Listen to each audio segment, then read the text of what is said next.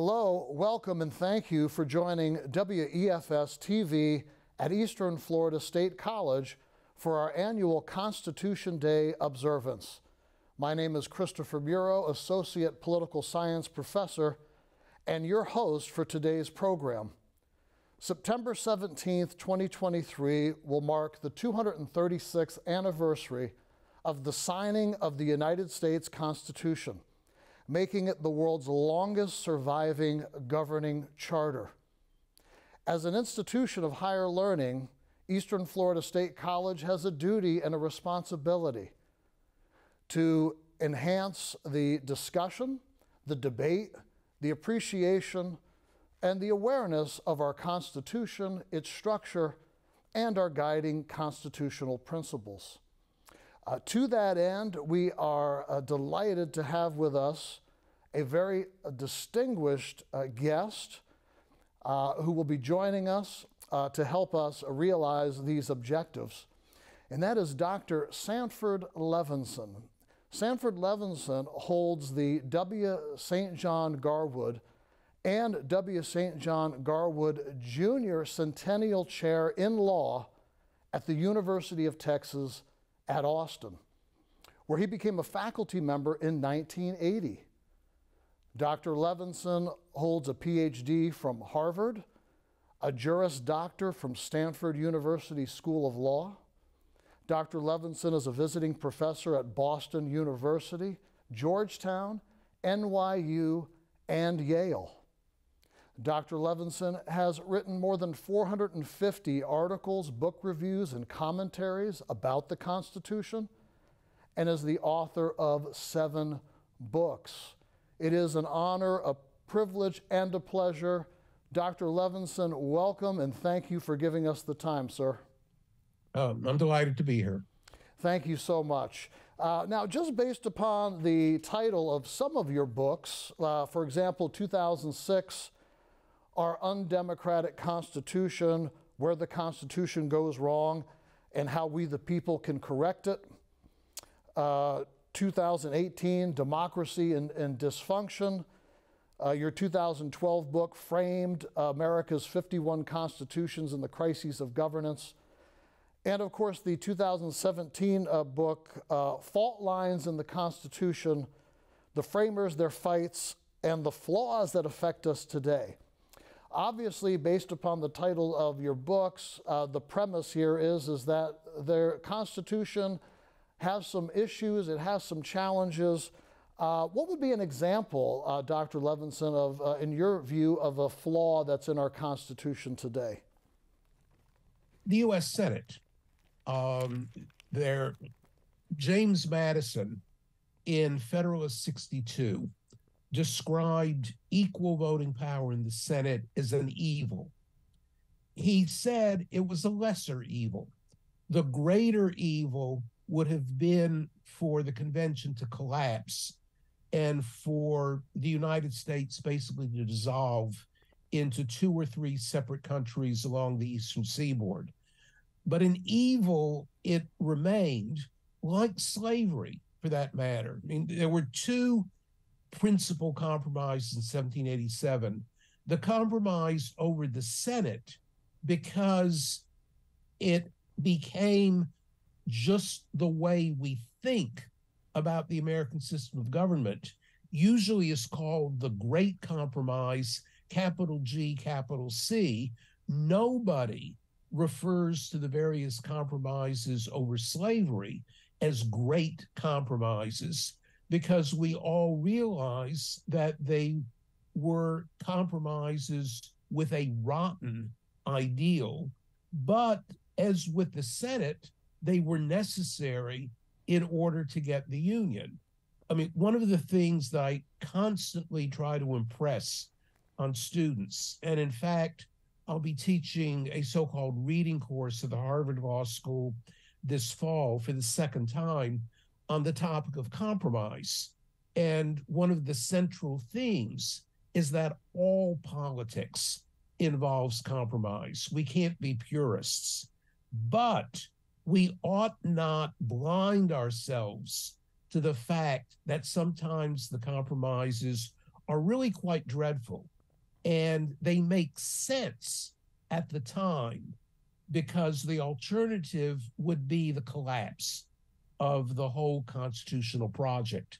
But that doesn't mean that 225 years later, we should continue to think they're desirable features of the American political system. Nobody today would say, well, because the framers were willing to compromise with slavery, so should we.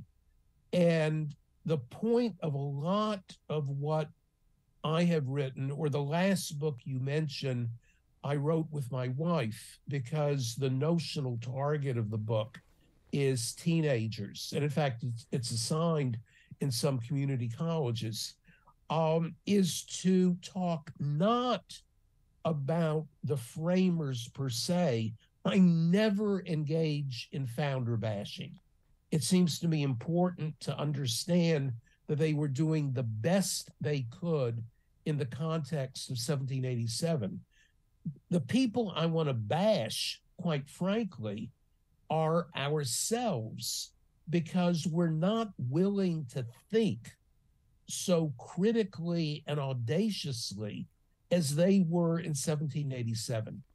Well, your premise then would say that, for example, that Florida with 23 million residents, Wyoming with perhaps 600,000, they should not both be equal in the Senate.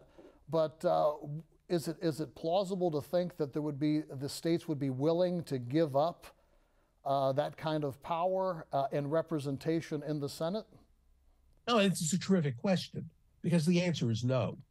That people with power, especially if the power is hard to justify, quite frankly, are going to be very reluctant to give it up. And one of the worst features of the 1787 Constitution is the entrenchment in Article 5, the amendment article, that says basically that the Senate is unamendable unless every state agrees to it. So that the example you give, which is a terrific example, why should a state with 23 million people, or I live in Texas, a state with 28 million people, have the same two votes in the Senate as Wyoming with about 555,000 people, or Vermont with about 650,000 people?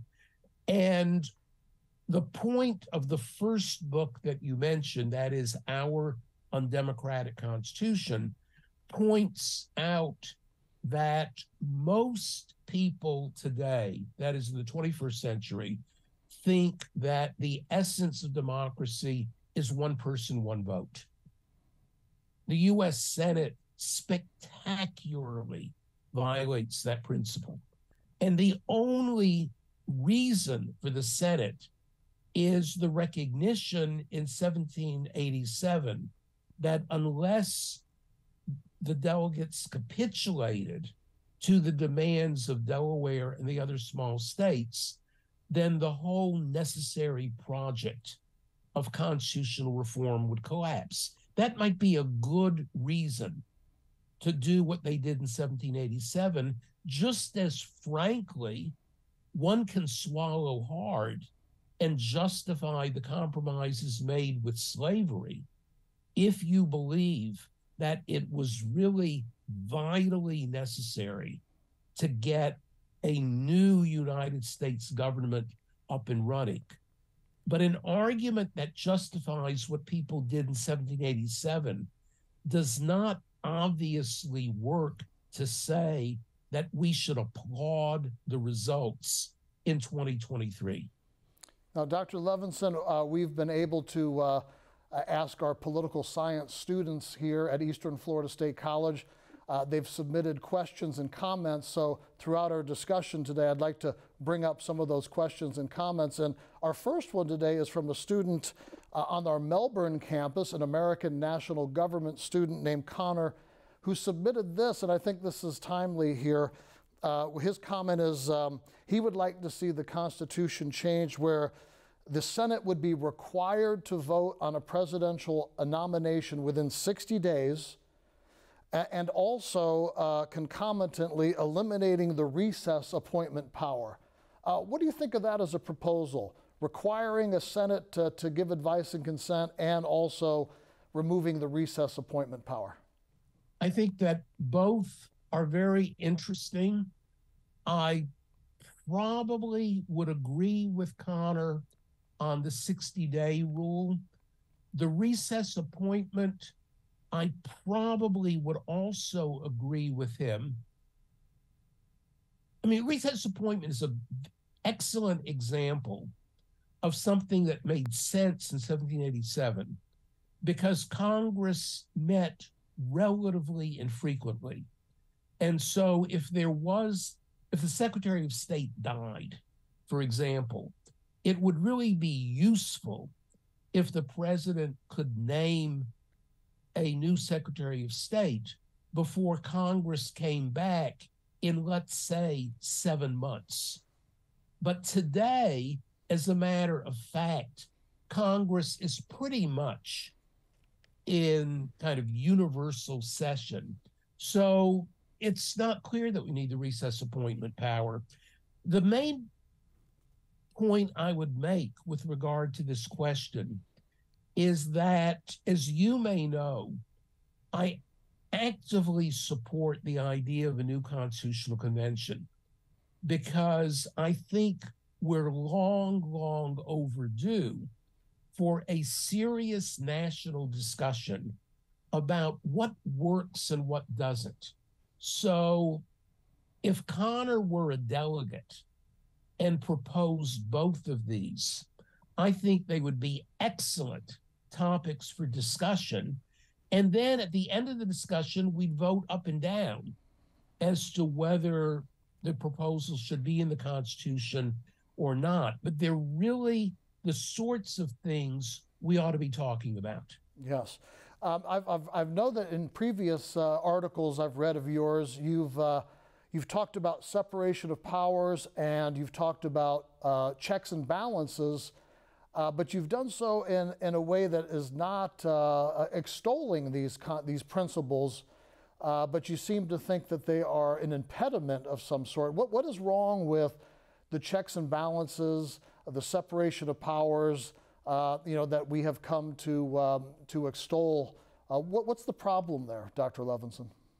Well, I think that especially checks and balances, separation of powers is tricky. I mean, as you know, the phrase is nowhere in the U.S. Constitution, and Richard Neustadt, eminent political scientist in the mid-20th century, coined the term separated institutions sharing powers rather than kind of hermetically sealed institutions. But checks and balances is really the more important part of your question, I think. That I think all of us, and this would be, I think, the central topic of the Constitutional Convention that I wish for. How risk averse are you? If you are really scared that government legislatures would run away and pass bad legislation, then you want to put a variety of checks and balances to prevent the possibility of passing bad legislation. You will like bicameralism. You will like a presidential veto. You will like strong judicial review because you're really terrified of bad legislation. If, on the other hand, you believe that, especially in the 21st century, we really do need government that can respond to the challenges of the day, whether you're on the left, right, or center, you might be interested especially in climate, which in Florida would make a lot of sense. You might be interested in how do we finance medical care. You would certainly be interested in the immigration issue.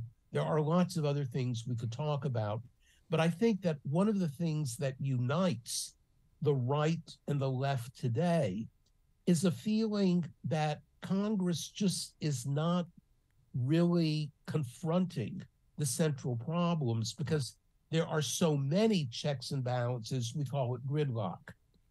So it's not that I think that there isn't a threat of bad legislation, but I also think that the greater threat these days, and one of the things that explains why so many Americans believe the country is headed in the wrong direction, and a huge majority of Americans, regardless of their place in the political spectrum, has no great regard for Congress, is because when they look at Congress, they see a dysfunctional institution. But the dysfunctionality is in part just another name for checks and balances. So, the bottom line. Yeah, sorry, I want to say, well, as an example of this, I think we saw when President Biden issued a vaccine mandate on September the 9th of 2021. And then we saw there was a lot of consternation over that. And then with the intervention of the Supreme Court in its ruling declaring that the president didn't have that authority, I mean, isn't that kind of a shining example that people would look to as checks and balances working to protect the balance of power in our system and to protect the rights of the citizenry? I think the answer to your question really depends where you are on the political spectrum, because I think that there are some people on the right who would agree with you completely. This was the system working. You had an overreaching president, and thank goodness we had a Supreme Court to intervene and say that OSHA didn't have the delegated power. If you're not on the right, I think you would say that Congress had, in fact, delegated the power to OSHA, and the delegation was completely constitutional. And what you had was a conservative Supreme Court intervening and certainly checking and balancing. But the whole point, it's a great illustration, because for every person who applauded the Supreme Court intervention, there was at least one person who saw that as just another example of the checks and balances run riot. That there is always the possibility, if you push the right lever, that you can block things from happening. And that's what checks and balances is ultimately about, stopping things from taking place. Well, I think that you made a great point. Unfortunately, there's some of us that are concerned about process, but most of us are only concerned about results. If we get the right result, then the system works. If we don't get the right result, then it's the system's fault. Personally, I'm more of a process individual that's focused more on process. I did want to get another question in. I know our time is running by very quickly, Dr. Levinson. Natasha is a American National Government student at our Eastern Florida Online campus.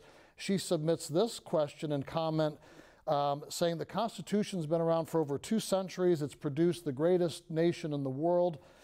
We have 50 state constitutions that are much more easily changeable. Shouldn't there be one constitution that's static and that the 50 state constitutions are easily changed? I think that's a good point. Isn't that really the answer? The state constitutions can be changed? That's a terrific question for lots of reasons. First of all, I really commend Natasha and Natasha's teachers for making her aware that there are, in fact, 50 state constitutions.